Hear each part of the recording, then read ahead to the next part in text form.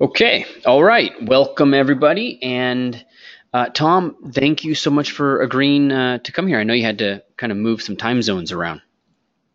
Yeah, no, that's fine. It's good to be here and good to be talking to people. Yeah. All right. So why don't we start with a quick rundown, who you are, what you do, and by what you do, I'd love to really explore all of it. So not just Okay. the job side of it, but you also do a lot of training, and you've got some Gumroads and stuff like that. So why don't we start with the what you do? So work. So yeah, work related. I work in feature film. Been working on how long have I been in the industry for? It's 7.5 years I've been in the industry, but feature films I've been working on them for about 5 years. Hmm. So yeah, no, it's been pretty good, and I'm basically considered a generalist because I do a multitude of things. I started my career at Luma Pictures, and at Luma Pictures I had to because it's a small studio. They hire fewer people, but most people are generalists, Yeah. and so you need to be able to do a lot of different things. Whereas right now I'm at Weta, and at Weta I'm more specialized. And I applied for a number of jobs at Weta, but they just picked me up for texturing. So, and yeah, I just took it. That's awesome. So did you work at Luma over there in Santa Monica? No, no, I didn't. I started in their Melbourne studio in Okay. Australia just as they opened it. Oh So wow. they'd only been open a month or two, and yeah, and then I started there and worked there for 4.5 years.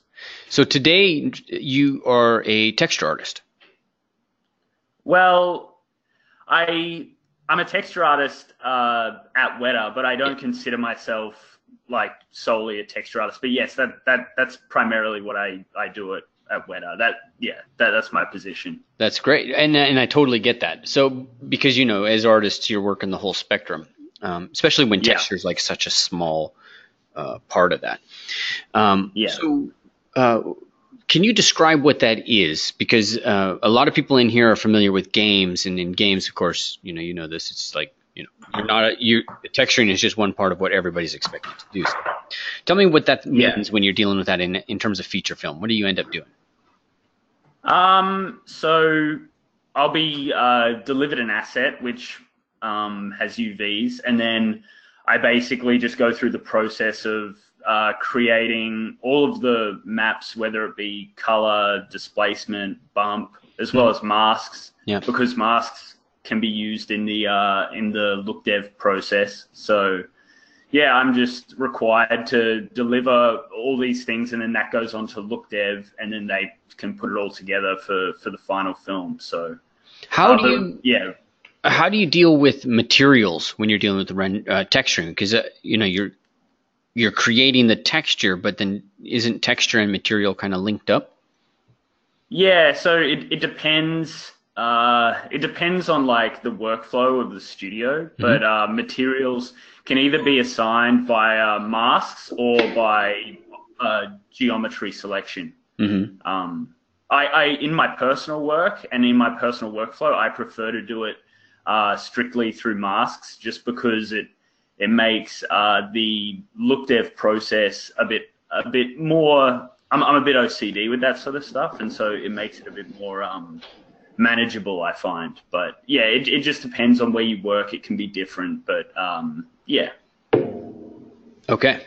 All right. And so when you're talking about textures and maps and things of that nature, what Yeah, software are you using? I use Mari for texturing. That's great. And are you doing like diffuse, albedo? Is it a PBR? Like, what kind of setup? Because I know for a lot of people, it's like, am I working a diffuse map? What's happening now in the industry? Well, I find like in my own work, going to trying to come up with ways of working more realistically, I think is the way to go. Like one thing that I've really been looking into recently is a lot of maps. you can cheat specular roughness using a specular roughness map, but really in real life, a lot of the time, the roughness of the surface is due to displacement and displacement intensity. And so the roughness is on like how many little bumps and things there are. Yeah. So I'm trying to create that sort of look through that mentality of creating stuff more physically rather than relying on a map to kind of cheat it. And what does that mean, creating it more physically?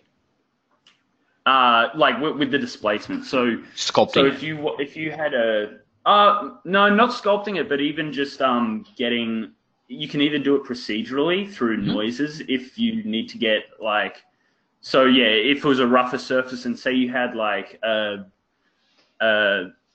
industrial piece of plastic or something like that, and if you look very, very closely at it, it has all these little round nubs on it.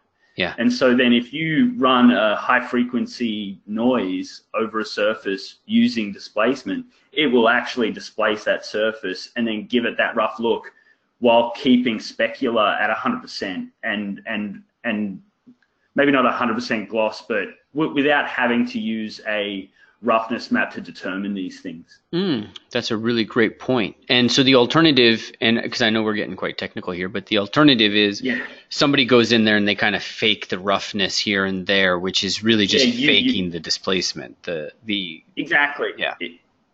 Yeah. So yeah, it'll just be a black and white map, which is used to work out, oh, this area is more reflective and this area is more dull. And so I'm playing with ways in my personal work to generate those looks, but on a more realistic level, which means if you zoom in on an object, if you have to have it, say if an asset comes close to camera, it still holds up realistically. Yeah. So yeah, it's just little things like that which I'm looking into like lately.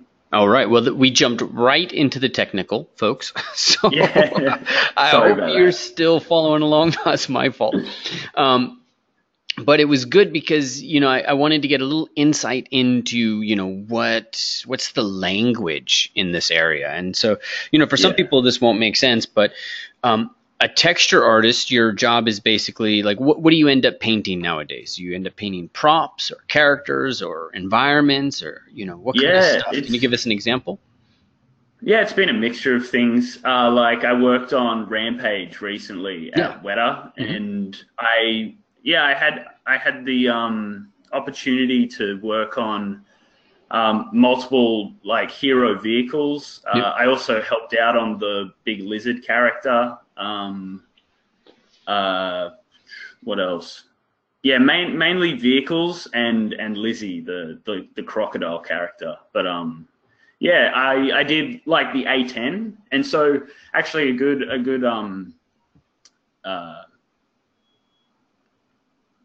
so I worked on the A10, the jet. If you've seen the film, it's also in the trailer. But it was my job as the texture artist to go through, and I had to paint on all of the rivets and all of the panel edges, and I looked at really detailed reference, and and I was very particular on about like how many rivets are along this edge of the panel, and doing all the decals and stuff like that. That's basically the job of a texture artist. Got it. What got you into this profession? Well, it's actually funny. I went to university to do traditional 2D animation because I enjoyed drawing. Yeah, animation. Traditional. Yeah. Like, how long ago did you go to school? 8 years ago. All right. But so they just switched from traditional to digital, so they were doing it in Toon Boom. Yeah. And so I did that, and I actually found it very frustrating, and I just didn't really, it didn't come to me as quickly, and I really just didn't enjoy sitting down and slaving over frame by frame. And then the course kind of split into 3D as well, and they gave us a little taste of 3D at the end of the first year, because I was about to quit university. And I did I did this little taste of Maya, and I created this really basic roller coaster and got a good mark for it. And I really found I was really interested in that sort of work, and I had no idea about it at that point in time. So and I just went on from there and started self-teaching myself through resources on the web, and just got my skills up, and until I got picked up by Luma Pictures. So, what was your first encounter with ZBrush like? A lot of people say that they find the interface and the workflow really difficult. Yeah. But I found I picked it up pretty easily, even though it like the interface is very different to Maya, but I don't know, it came pretty organically to me. So I don't really understand when people say like, oh, I really struggle with working it all out. But I found like once you learn the basics and things like that, it's pretty easy. And then as I would go on, I would watch tutorials for specific things to the point where now I feel really confident with the software. Yeah. That's great. And so maybe I think one of the things that you could help us figure out, especially since you have such a vast kind of command over the whole kind of pipeline here for characters. Yeah. How does texture artist fit into the spectrum of jobs? And, what are some of the different responsibilities? So you talked about how a texture artist is, you're there, basically your job is to create maps on either those are like diffuse or specular or displacement or even just masks. Yes. And then, so that's one part of it. But what else is it? What other jobs are there that kind of go around there and that are supportive? And maybe even what are some of the jobs that might, if somebody's kind of more in the entry level, that might help them get into those positions?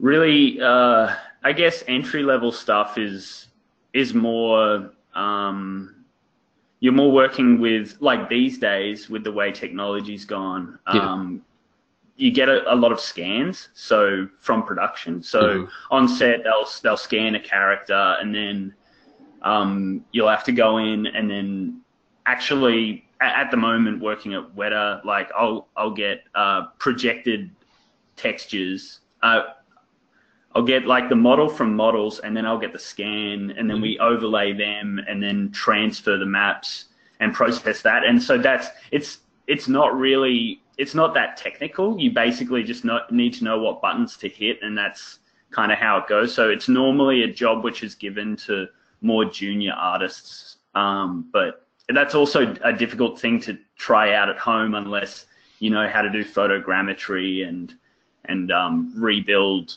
from photos a mesh using I think it's called capturing reality, or reality capture is a pretty good tool for that.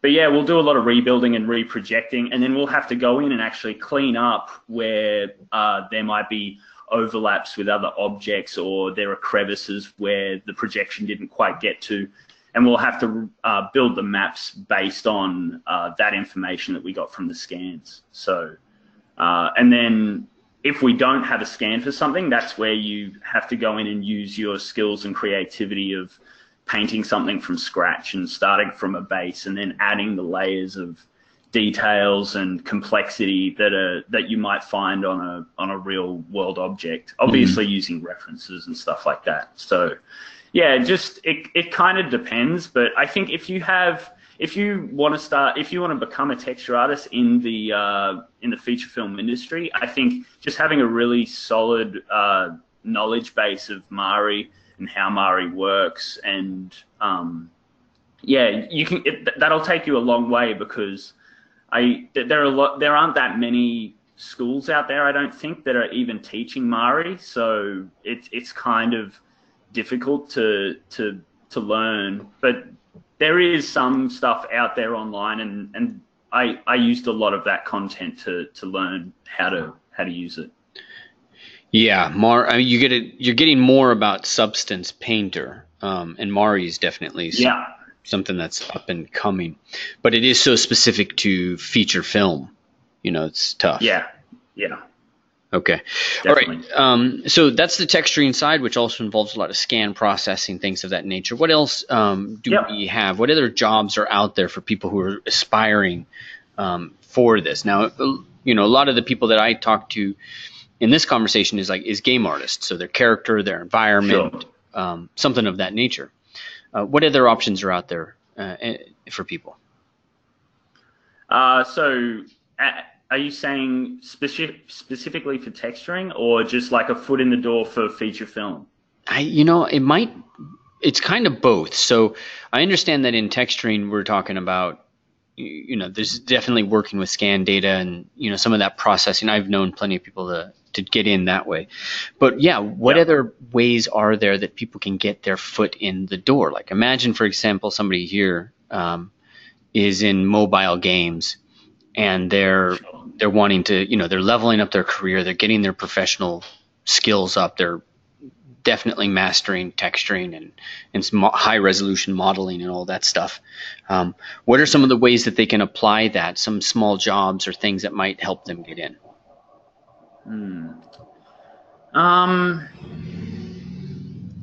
Well, like, I think to get into what, because I get emails quite a lot of people saying Sure. like, oh, how can I get into the industry and things like that. Yeah. And really, like, if I was to turn back the clock and reapply again and go through the whole process with what I know now, Yeah. I would really just try my best to create something which looks realistic, because like it yeah, like a project which looks as realistic as I possibly can make it, because in feature film we're always trying to make something look real and sit in shot, and if you can display that in a portfolio, and really it can just be one piece, like if you just focus on one portfolio piece and make it as real as you possibly can, and then you show that to an art director or whoever might be employing you at a company, Yeah. and they like the level of realism you've achieved, then they know that you should be able to achieve that for other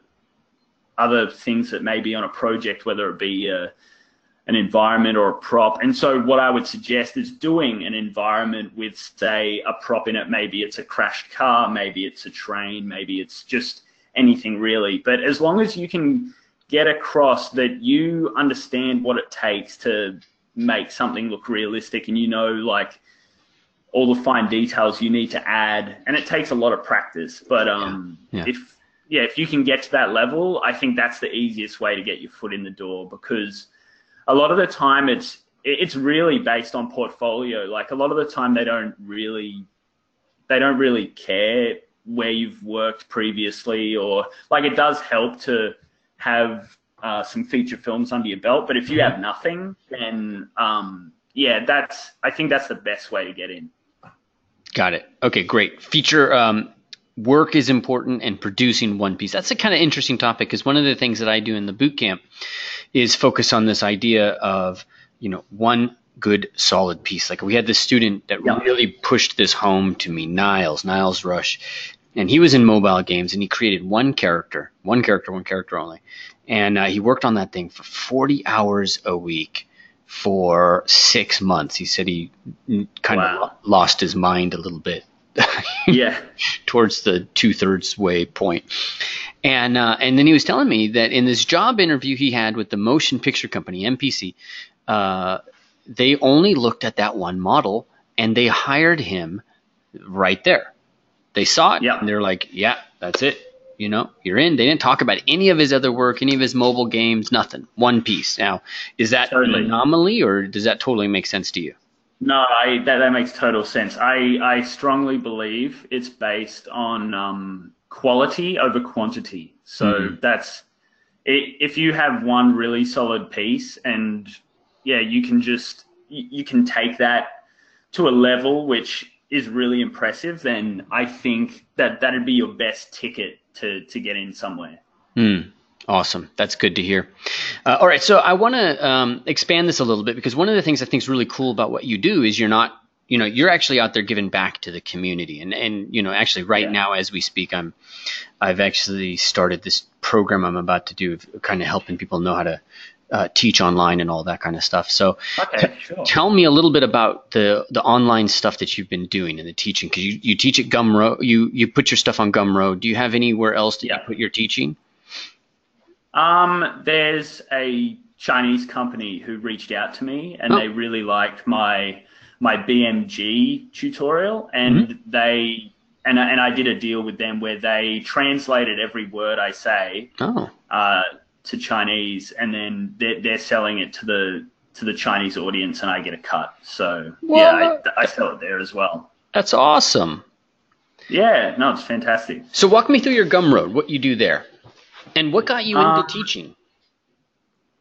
Well, I really love helping people and teaching people processes. It just comes really naturally to me. So, I just had these workflows that I built up while working at Luma, and just things, because at Luma it's a very fast-paced, high-intensity workplace, which I really enjoy, and that meant that I had to come up with ways to quickly create assets, and I'd have to come up with ways which I maybe had never seen before. But I just kind of breaking rules. Like once you get to know something well enough, you can start breaking the rules and making stuff faster but more effectively.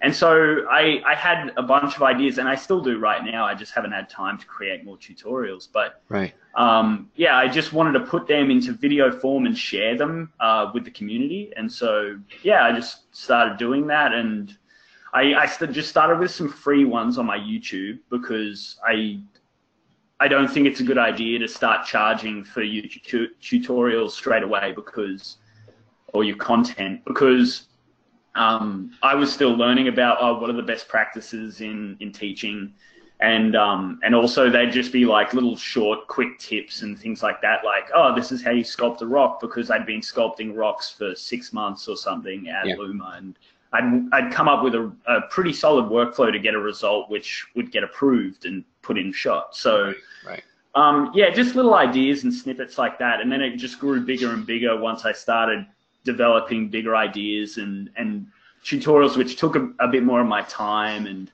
sometimes I'd even take like a week or two off work just to develop some of these tutorials. So Oh wow, that's great. What kind of results have you started to see from doing this in terms of like your online presence, just in your life? How's it helped? I think it's helped get my work out there a bit more. Like, for example, this free human anatomy study that I put out. I decided to put it out for free just because I just thought it'd be a good learning tool for people. And I spent a lot of time finessing over it. And I was like, I'll just give it out there, because I charge for a bunch of other things. And it actually got picked up by a few places, and they posted it online, and then they linked my ArtStation, and I think it's like the most popular and if you go into ArtStation, type in human anatomy, it's the second most popular post on ArtStation. So I think stuff like that has brought me a lot of attention, and also a few magazines have published my my Big Mean Giant. I did like a write-up of just like a breakdown of what the tutorial's about, and then got that published in a couple of magazines. So I definitely think it helps with coverage and people knowing who I am. But I didn't start doing this for that reason. It was more for me to share my ideas and for me to get workflows and processes across to people. Got it. Has there been any, do you think it's helped the job at Weta or help you score anything specific? That's actually funny you say that, because when I was having my interview with Weta, the guy interviewing me, he's like, so I saw your tutorial, and I think he watched, because I do a little trailer which is on my YouTube account, just to show people like what they're getting and a bit of an explanation of the tutorial. And he flicked through it, and he actually had questions for me about processes that I was doing in the tutorial. And he was like, oh, so why'd you do this and why'd you do that? And he asked me certain questions based on workflows that I was showing. And so I thought that was really interesting that he took interest to that and then was quizzing me about stuff that I was doing in the tutorial, because I think in the end it actually gave him an idea of how I work. He's not just seeing the final product, he was actually seeing like processes that I use, which were actually very similar to how Weta worked. And so then that made me an even better candidate. Oh man, that's genius. That's great. So it did work out in a positive sense. That's awesome. And that's something I think, because a lot of people are wondering, do I create tutorials or not, or videos, and what do I have to share and all of that. But I mean, everybody's learning. So that's really cool to hear that the guy interviewing you actually, like, he's checking these things out himself. He probably wasn't necessarily looking just for Tom Newbury, but he's just looking to learn. Yeah, possibly, yeah. Yeah, so tell me, right now, what are some of the skills, like the industry skills, industry-specific things that people really need to focus on? Because I see you've done Mari, you've got XGen. There's a lot of stuff that you focus on. What are the things that you think are most important for people thinking to get into either film or games, at this point? Well, I think there is a little bit of a difference between the two, but I think a lot of stuff is going towards realism these days. Yeah. And something that I think about a lot is I think technology is obviously going towards VR, and I think it's going to come a time where VR is going to be a lot about realism, like trying to create realistic environments. Obviously, we have to wait for technology to catch up to that level, but I think for me, I think it's different for a lot of people, but for me, it's subtleties in details, whether it be in the anatomy of a character or in the textural detail of a surface and things like that. I really think the details is what drives the quality of work, if that makes sense. Yeah, totally does. And so what does that mean? Like, can you show us one of your pieces and just break down what that means to have a deeper level of focus, and especially when we're talking texture, because there, I'm sure that's probably one of the single most important skills for somebody to have, is make sure that you are paying attention to the details. Yeah. So like this skull here, I was really happy with how this turned out. Mm-hmm. And originally when I rendered this, I had the scale of the specular roughness, which are these micro scratches on the surface. I had it slightly too large, like just because it's just a tileable which is projected over the surface to make a really quick turnaround.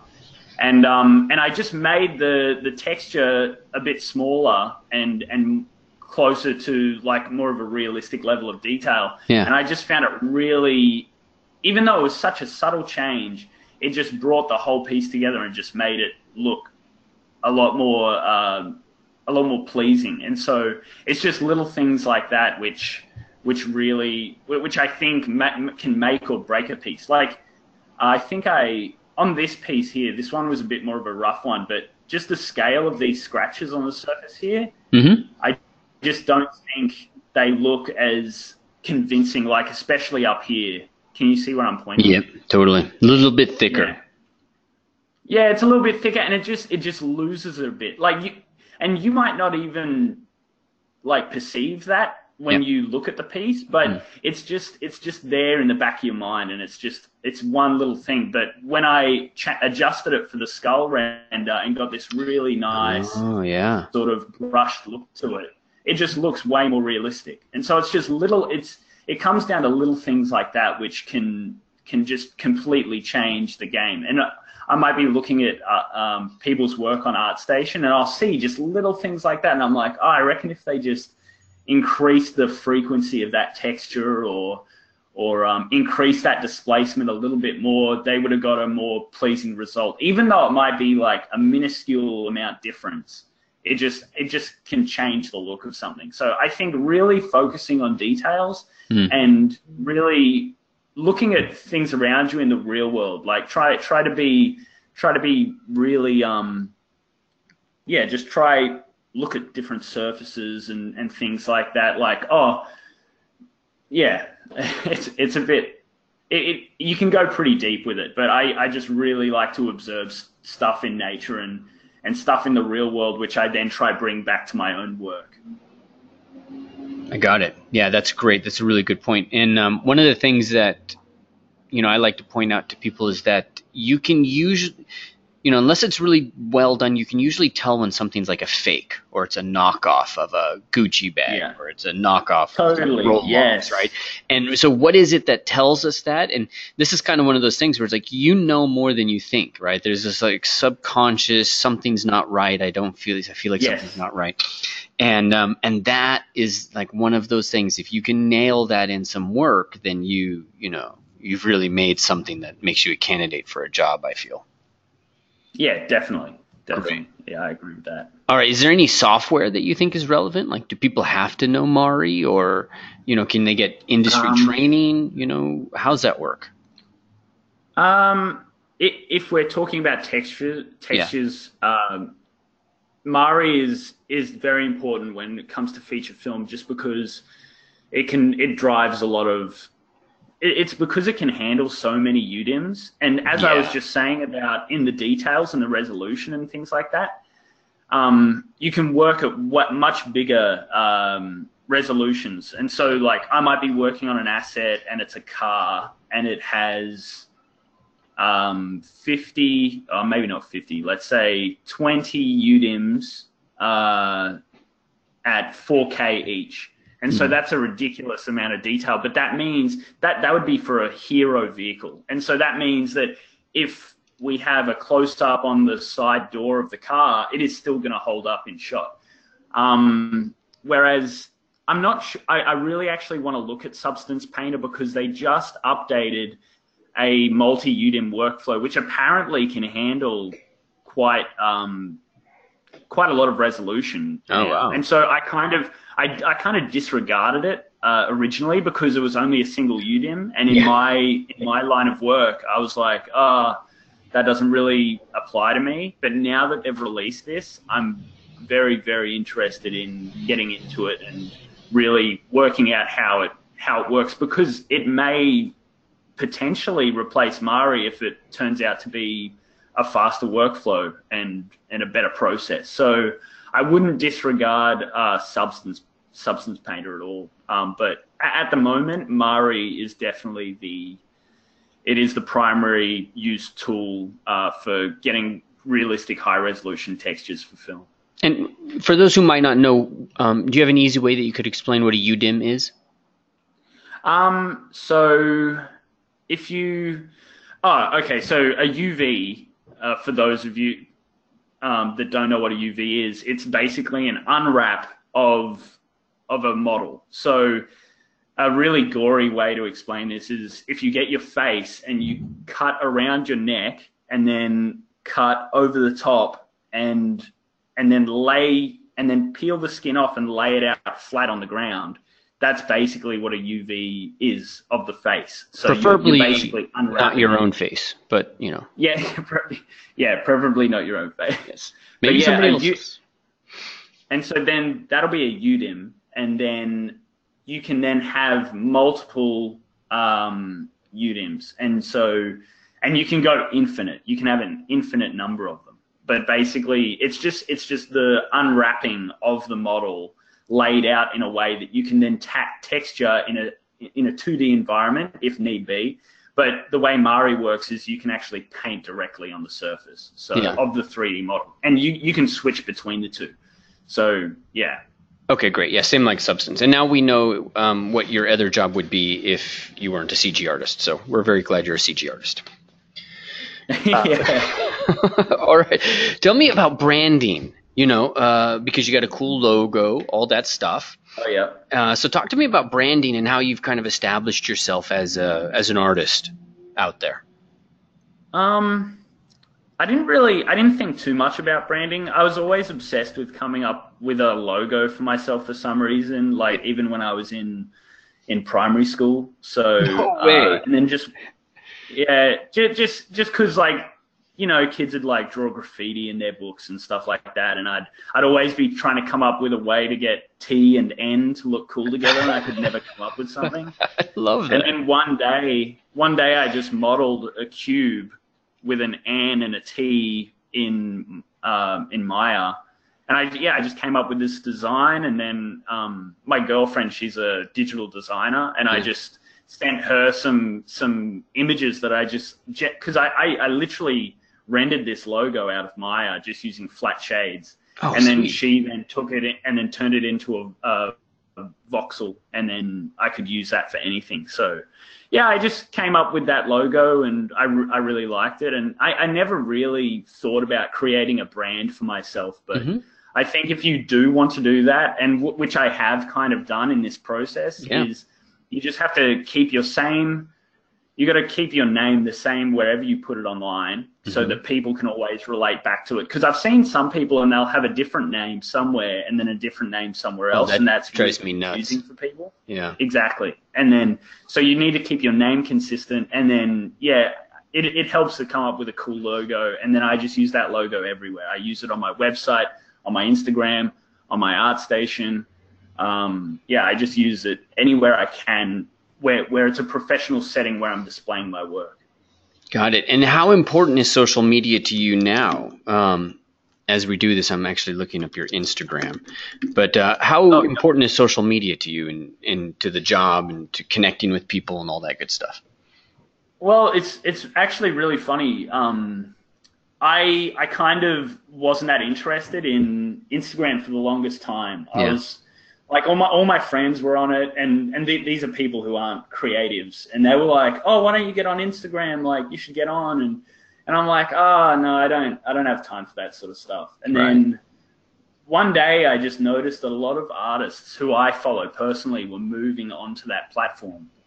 And I would constantly go on there, and they would post stuff on there and nowhere else. And I was like, oh, how can I like this or comment on it if I'm not a part of that community? So I then ended up signing up for Instagram, and I just started posting my work, and then I started to kind of test myself and start posting daily. And I don't do it every day, but I just try to wake up in the morning before work, do a couple of hours, and then post. And my plan is to post something on 8 o'clock, which is when I shut down and then head to work.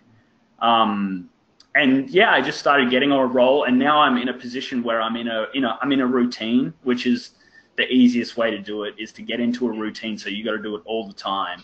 And then you just wake up like clockwork, do some work, and it just means that I'm getting stuff done, and I'm also building a bigger following as well. So it's actually less about, at the moment, it's less about getting a following, and it's more about me just practicing. And knowing that I have an audience who is somewhat expecting me to post something, it kind of really drives me to just sit down and get something done. Because before I got onto Instagram, I'd really struggled with the whole process of sitting down, starting something fresh, or working on something old or whatever. I just really struggled with that getting started part. But now that I'm in such a routine of wake up at 6, quickly get ready in whatever way I need to, and then just start working and work for an hour and a half to 2 hours. And then just getting that little pocket of work done for the day, I feel so much more fulfilled, and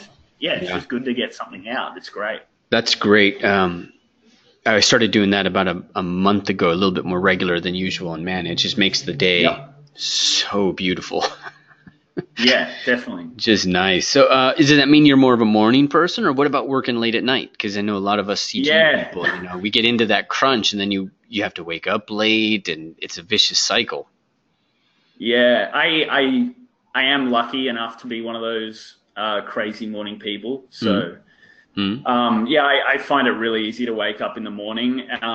But because I wake up early, I kind of burn out like at nighttime. So, as the other thing is, in the morning, I just feel so much more creative. Like I can get into the zone so much faster in the mornings than I can in the afternoons or at night. It's almost instant. Like I'll just get into ZBrush and start working, and I'll be playing some music and I'll be in the zone. But if I come home at night and I'll continue working on something that I started in the morning, and it'll just, I don't know, I just won't be able to get there, and everything I'm doing, it's just not really looking the way I want it to. And the contrast between how my personal work is in the morning and in the afternoon is night and day. So I really like to focus my time in the mornings. But it just depends on the person, I think. I don't think it's the same for everyone.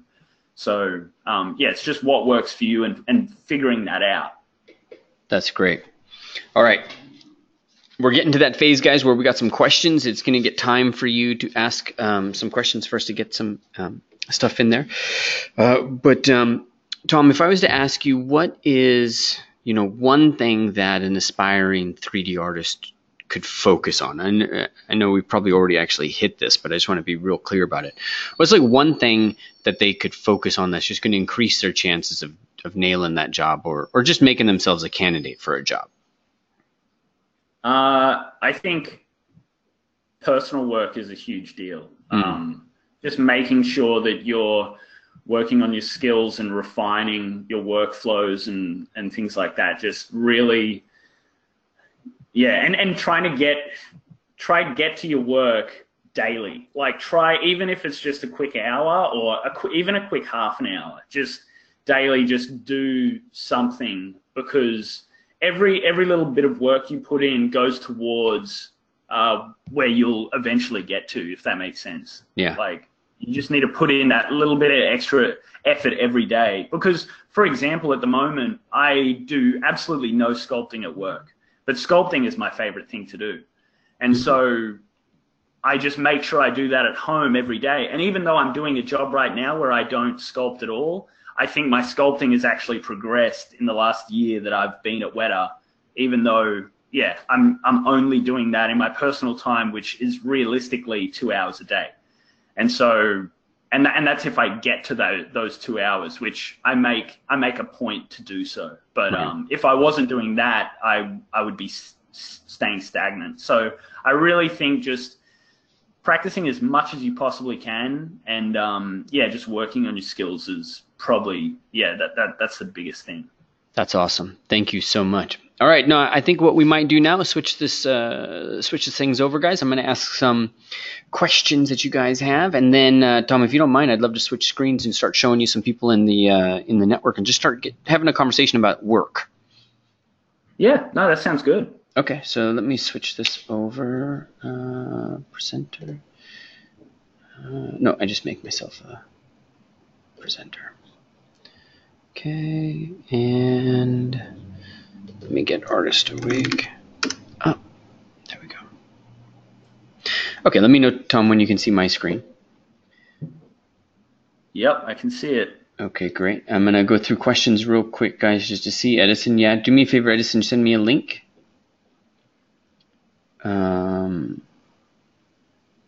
Jan is asking, are you guys using World Machine at all for any of the stuff? Like World Machine at work or World Machine personally? At work. At work, well, I only do texturing, so I don't use it myself. And I'm not sure, because I'm not part of the modeling department, I'm not 100% sure if they use it or not. Cool. All right. Corinne is asking, for portfolio work, would one prefer a mixture of your own style of work and also styles of work inspired by your company? And really that question is, do we have to produce work to one particular style, and how do you really frame your work so that it's kind of attracts, that job? Yeah, I think style is definitely dependent more in games than it is film. Because as I said earlier, film is more based in reality. So it's going to be determined by how realistic the work is. I've seen in the past a number of portfolios come through, and every piece will be this stylized sort of like almost Pixar style looking thing. but they're applying for a VFX company, which really doesn't make sense. So you'll be overlooked instantly. But if you want to work in full animated feature films like Pixar and Disney and things like that, those are then the places you'd want to apply for. And the inverse is the same. Like if I took my portfolio and applied at Pixar, I'm pretty sure they'd just look at it and be like, well, you're not really showing us the style of what we do. And so I would struggle to get a job there. So I think that is important to direct it towards the sort of work you want to do. Yeah. Awesome. All right. Josh is asking, what are your thoughts on manually painting skin versus projection versus both? Yeah, that's an interesting question. It's something I've really been thinking about because I follow a few artists online who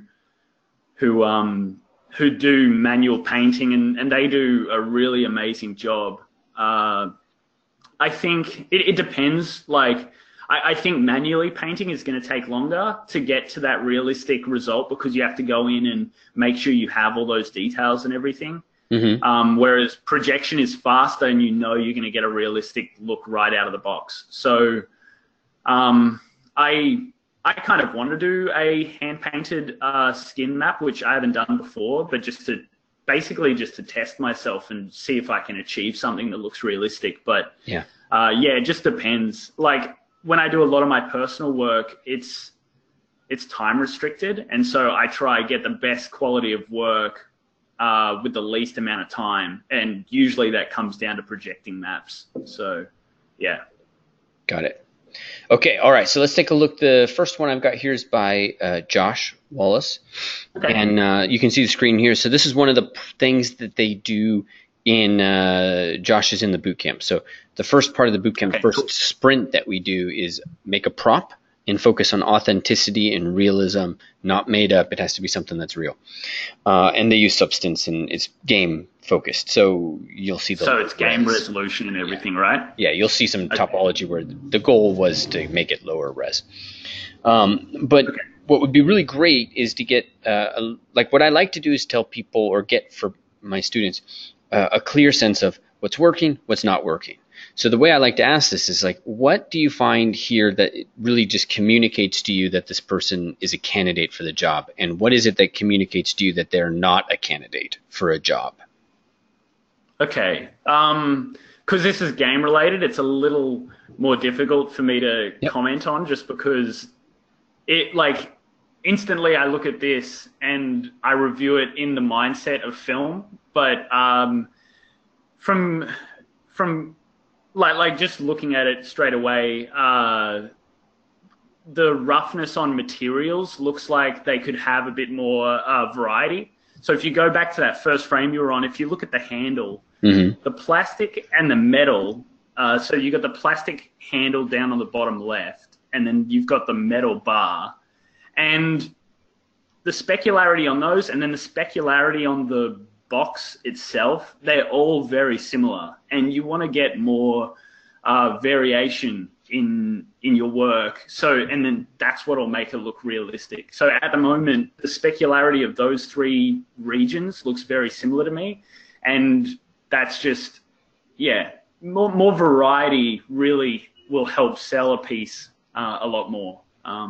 Great. But apart from that, like you've got some nice texture breakup on the funnel piece up the top, and the radial bump or normal map, I'm assuming, on the vinyl disc is a really nice touch. And also the breakup that you've got on the wood, it looks nice, but you might be able to increase the contrast a bit more just to get some more variation in there and a bit more wear to it. That's actually the other thing.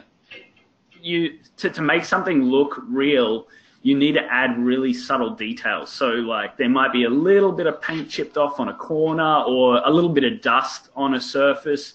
It's things like that which will make it sit in the real world much better than just being a completely clean looking asset. Awesome. Great. Thank you. Okay. And let's take a look. So here's Corinne, and she went through the character boot camp. Okay, cool. Josh, yeah, I'll get back to the orc then. And so, you know, she's, let's get a sense of full progress.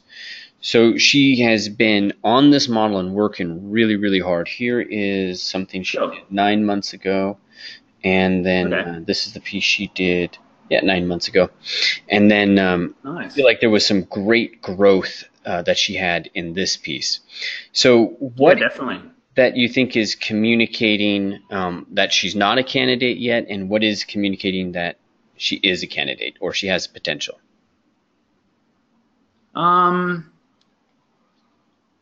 Okay, so once again, it's game related, so it's not really my forte. But I think when it comes to characters, anatomy is obviously extremely important, and there are some things that I'm seeing here, both in the silhouette and the and the anatomical build of the character, that could be better. For example, like the neck. I'm not very good with the names of muscles, but the external mastoid, maybe is that what it's called? Sternocleidomastoid, yeah. That one, they look a bit thick for a female, especially at the base where they connect to the collarbone. And then where the pit at the base of the bicep looks a bit too deep. With a female character, especially, you need to be very careful with the details. You got to be really subtle with forms and things like that. I myself, I still really struggle with female characters, just because, you have to be really subtle with them. Otherwise, they'll look too bulky, or they'll look too emaciated, or it's really difficult to get it right. And so, also the silhouette around near where the rib cage is, it looks a bit like it truncates too quickly, around that area.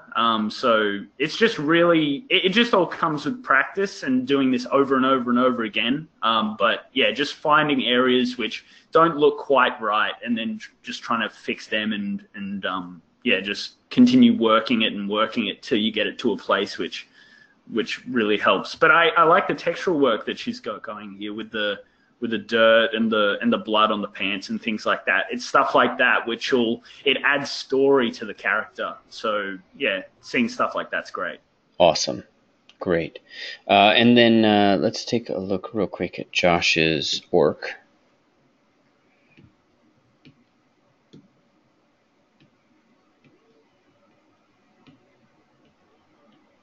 Yeah, there we go. Okay, cool. So this is more of a high res sculpt. Yeah. Although he's got it in marmoset here, but yes. Okay, cool. Rendering in marmoset. Yeah, all right. So, once again, just a big focus on anatomy and anatomical forms and stuff like that's important. Even though it's obviously an orc head, you still want to be pulling from real life. So the things that stand out to me the most is probably the corners of the mouth, where the bottom, obviously, I'm assuming that you're wanting to put in teeth there, or you want the bottom jaw to look like it's jutting out more, but the lip seems to kind of terminate a bit too late. It looks like it should terminate a little earlier into the corner of the mouth. Also, the jawline looks a little bit rough. It should be a bit more streamlined where it comes and connects to the chin. So to me, it looks like you might have gone too high res too early. Really make sure that your primary forms are solid in the lower resolution before upping your resolution, and really get your forms really, really tight at the primary form level before going into the detailing phase, because it looks like you need to put a bit more work into that before applying the details over the top. Cool. All right, great. Thank you, Josh. We got to run, so I'm gonna have to leave it at 2. And then Edison, I want to get a good look at Edison. Edison is going into the environment, and so this is all texture done inside a substance. All right, nice. Cool. It looks good. So you can see here where you've got, if you go back up one image, the image just above this one. I can see some sort of like chipping on the feet, some paint chips and things like that, if I'm not wrong, and also a bit of rust around the base of that bell looking shape. Things like that is really important, and I really like the discoloration of the metal on the section which you listen through. That's really cool, where you've got a bit of gold showing through with the silver. Yeah, that's really great. Yeah, no, this looks pretty cool. Definitely, but it's things like that that you really want to focus on to drive your work to looking more realistic. Mm-hmm. That's great. Okay, and then let's see if I can get back. This is his entry over at the rookies. And the rookie site is super slow, guys. So bear with me. Okay. All right, and maybe we can look at this. Oh, so I actually haven't seen this, Edison, so I'm glad to see this. But let's just cycle through it. That's the photographer, the reference. Okay, cool. So yeah, you're using reference. Yeah. Nice. Is that a game? And then here's his. I think that's the low res, not the high res sculpt. Although he did do a high res. Okay. Oh wow. All right. Lots of details. Lots of detail. Wow, way to go, man. Okay, and then in-game screenshot. There we go. And maybe I can zoom out. Okay, cool. There we go. Yeah. So yeah, no, this is looking quite good. So let's like, what makes us, and in fact with Edison I think it's probably important, what is it that's, are there any flags that say amateur, still learning, not ready yet? Is there any flags on here that tell us that right off the bat? Well, no, like for a game res asset, like it's looking pretty solid. I like the fact that there are signs and they've got text on them, and then there are like some little posters down on the bottom right. Like, you really want your asset to tell a story. Even the chair down in the bottom left, that's really cool. As long as like you can tell a story and the building in this case looks aged, so yeah, you just really need to make sure it looks. The only thing which stands out to me is probably the guttering across the top, the red guttering. The texture up there looks a little bit tileable and I see maybe a bit too broken up. And so just stuff like that can really stand out, and you just want to make sure that you don't have any tiling and things like that. But yeah, other than that, it looks like a pretty solid job to me. Awesome. Great. All right, let me check real quick if there's anybody else that posted a link. Sari. Okay, great. Yeah, let me get a look at your Sari, and then, yeah, that'll be good. All right, then we'll call it a day, guys. I got to run actually into a class. So let's look at this one by Sari. Okay. And then you don't want to show Sari your latest, the gun? If you can post a link, that'd be great, just so I'm not looking for it. But here, yeah, so this is the low poly. Here's the high poly model. So we use that process where we always, basically it's low res for the game, but they're prepped for anything. So they model it quite high res. And there you go. Okay, awesome. Yeah, this is looking really cool. Like I actually had to look at it for a second, ask myself if this was for film or game, because especially up in the top left where you've got the rough leather underneath, like that looks really cool, and you've got breakup on there, and it looks convincing, which is the main thing. So I know it's meant to be an aged. Yeah, I'm looking. Is that the reference up in the top right? It looks like that's the reference, right? Well, if that's the reference, then yeah, no, it's looking pretty good. I was just going to suggest like maybe some of the metal objects or the metal materials have a bit more ping to them, as in texturally. I mean, sorry, in specularity. But yeah, apart from that, it's looking quite good. I like the scratches on the leather and the imprint you have here as well. It's looking pretty good, definitely.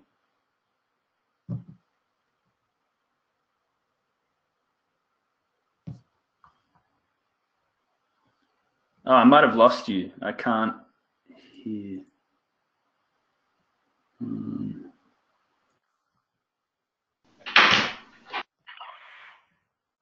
Hello? Hello? Hello? Sorry, I was just unmuting myself.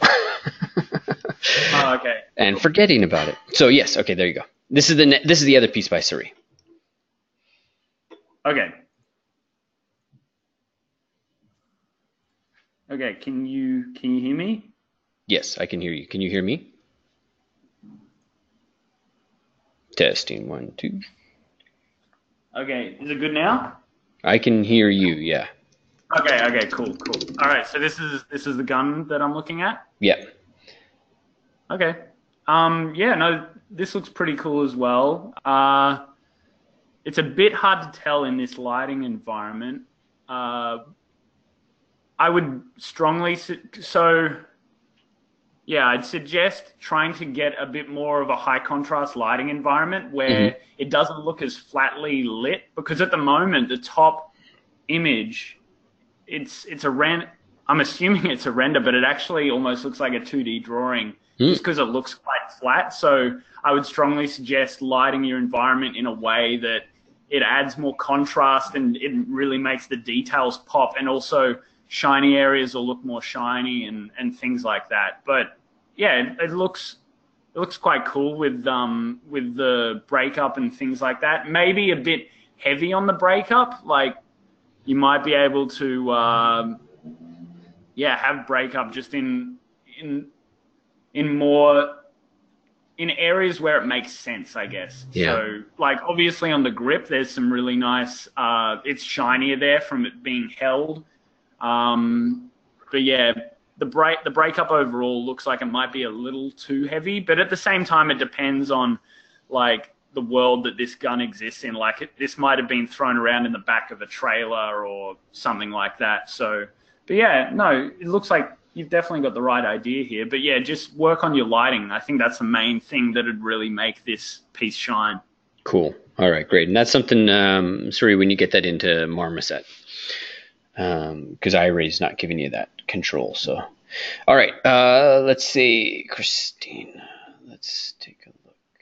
There's this and this. Okay, so last we will do this one, Christina. And is this the latest piece? Is this the final one? Okay, great. Yep. Got it. All right. So what's one thing that's working and one thing that's not working? You know, just so that there's actionable thing that we can adjust. Okay. Sure. I think what is working is the breakup that you have in the metal. How you have it. It looks like a bit of a tarnish, and so you have some areas which are darker, some areas which are lighter. I think that's quite effective. And then something which could be worked on some more is probably the black material, basically. Giving it like some more dents and some more wear to it. It's looking a bit too clean. That would be the main thing that I would suggest. Like, I'm expecting to see maybe a normal map which has some like dents and stuff like that, because these helmets are really heavy and they get thrown around a lot, and yeah, I could really, and bumped into things like when you're wearing it. And so, yeah, I could definitely see some more surface detail, whether it be normal map or spec roughness. I do see you have a bit of that happening at the moment, subtly, but I think with an asset like this, you might need to increase that a bit. Awesome. All right. Thank you so much, Tom. I know this is early. It sounds like we interrupted your sculpting time a little bit. No, Saturday, that all day. Okay, good, man. It's number one, great to meet you, and I'm really a big fan of all the educational stuff that you've been putting out. I think I got your anatomy figure a bit ago. That was what kind of prompted this phone call. So, okay, great. Yeah, thank you so much for everything you do. Okay, yeah, and thanks for having me on. I hope some of what I said made some sense and people got something out of it. Absolutely. All right, guys, you know where to find him, Tom Newbury, and he's got his own URL. He's also over there on Gumroad, so make sure you head over there and load up on some resources. that you'll need, and then we go from there. Have an awesome weekend. Cool. Yep. And you guys as well. All right. Take care, Tom. See ya. Bye.